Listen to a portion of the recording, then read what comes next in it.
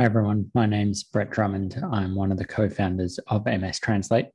Welcome to another one of our research summary videos, where today I'm going to be talking about recent research looking at whether Epstein-Barr virus is the cause of multiple sclerosis. Now, before I continue, take this little break just to click subscribe to make sure that you can stay up to date with all of our videos that we publish as soon as they're released. So there's been a lot of coverage that you might have seen online over the past 24 to 48 hours, talking about some research that's come out of Harvard, looking at whether Epstein-Barr virus is the cause of multiple sclerosis. Now, if you followed MStranslate for a while, you may recall that we did a summary video around about a year ago now of a German study that also was looking into the role of Epstein-Barr virus in multiple sclerosis.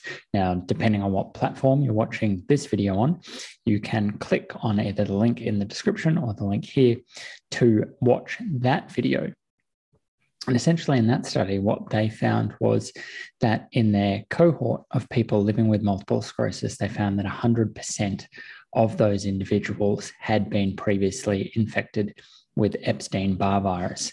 Now, to provide a little bit of background on this, if you're new to this topic, Epstein-Barr virus is a really common virus. It's found to have infected around about 90% of the general population, but it is the virus that causes glandular fever.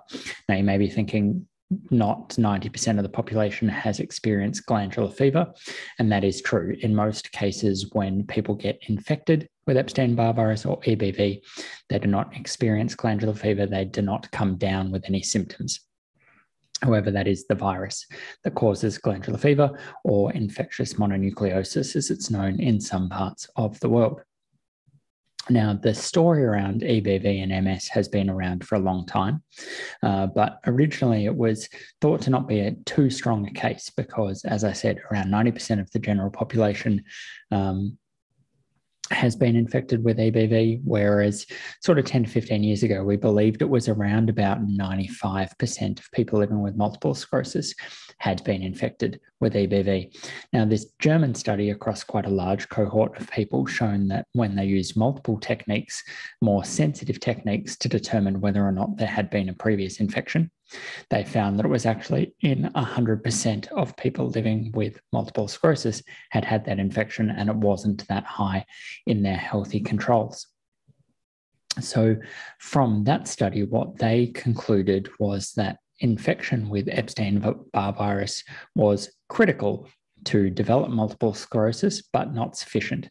So essentially, what that means is that you couldn't develop multiple sclerosis if you hadn't been previously infected with EBV, but having been infected with EBV is not enough to cause multiple sclerosis.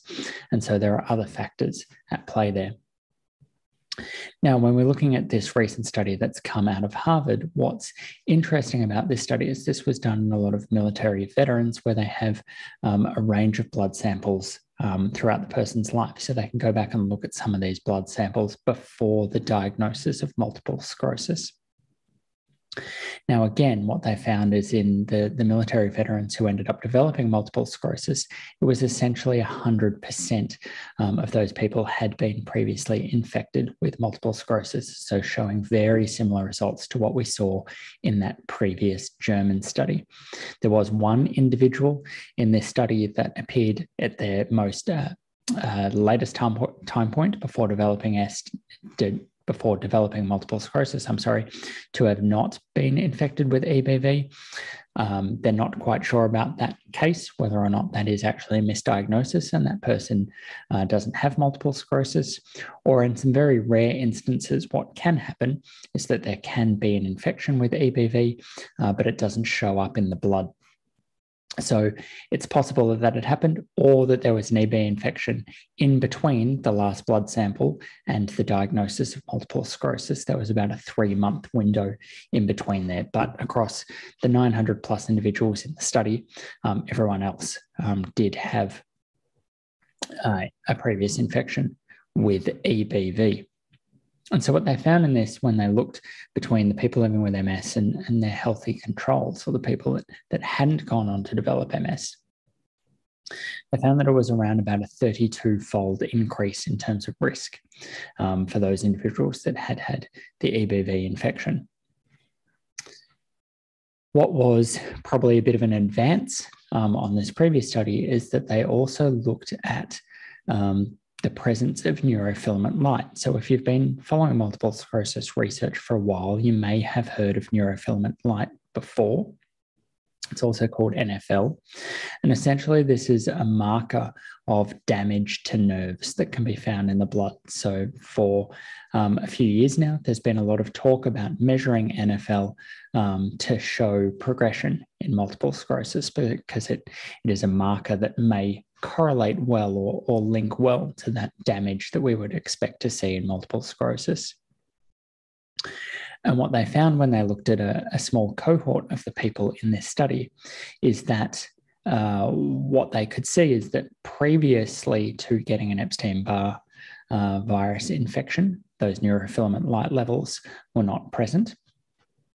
And then post getting that infection, they could see that they could measure NFL in the blood. So this was indicative that there was no damage, no actual multiple sclerosis, I guess, occurring prior to that infection, but occurring post that infection. So, this I guess provides some stronger evidence to suggest that this infection, EBV, is a really important trigger in multiple sclerosis.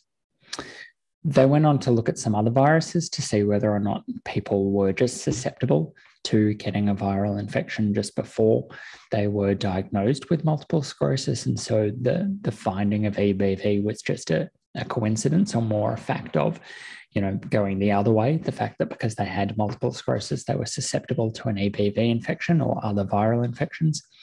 But when they looked at other viral infections, they didn't see that same association. There wasn't that same increased risk that they saw with EBV. So from that, what they concluded was that it's actually the infection with EBV is increasing the risk of developing multiple sclerosis and not the other way around.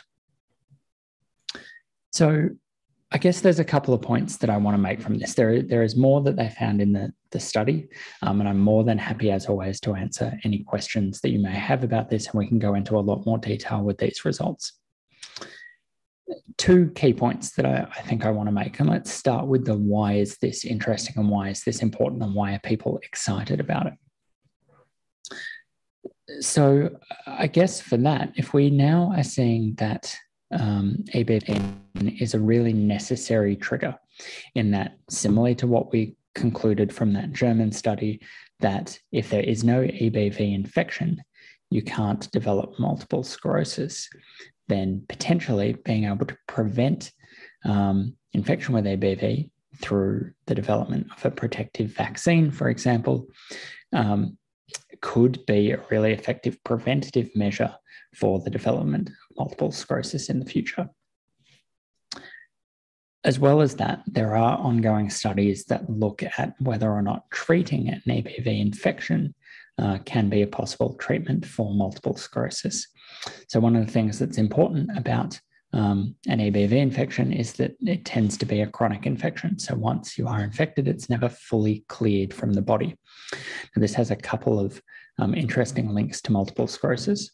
One, often this ongoing EBV infection is found in B cells, and you are probably aware that a couple of the really effective multiple sclerosis therapies act by depleting B cells. So in particular, you may have heard of ocrelizumab or Ocrevus that does that. So is the clearance of some of this EBV infection part of the way that Ocrevus has a positive effect in people with multiple sclerosis?